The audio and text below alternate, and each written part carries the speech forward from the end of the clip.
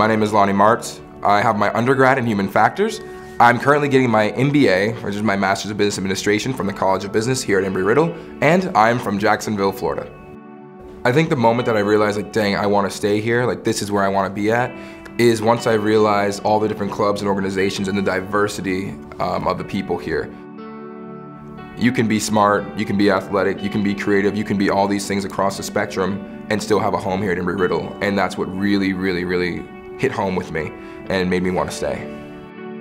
What does it take to succeed at Embry-Riddle?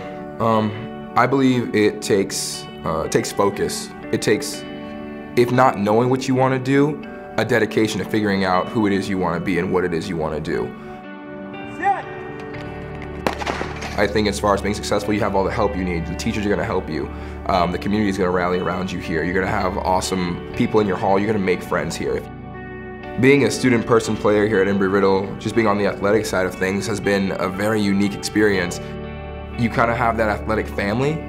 There's an increased sense of responsibility and discipline. You're going to learn, you're going to earn that degree if you're here. And so I'm definitely proud of what I've been able to do and what's been done here at Embry-Riddle. If you know what you want to do and you're passionate about doing it, there's no better place to come to than Embry-Riddle. My name is Lonnie Martz, and I am an Eagle.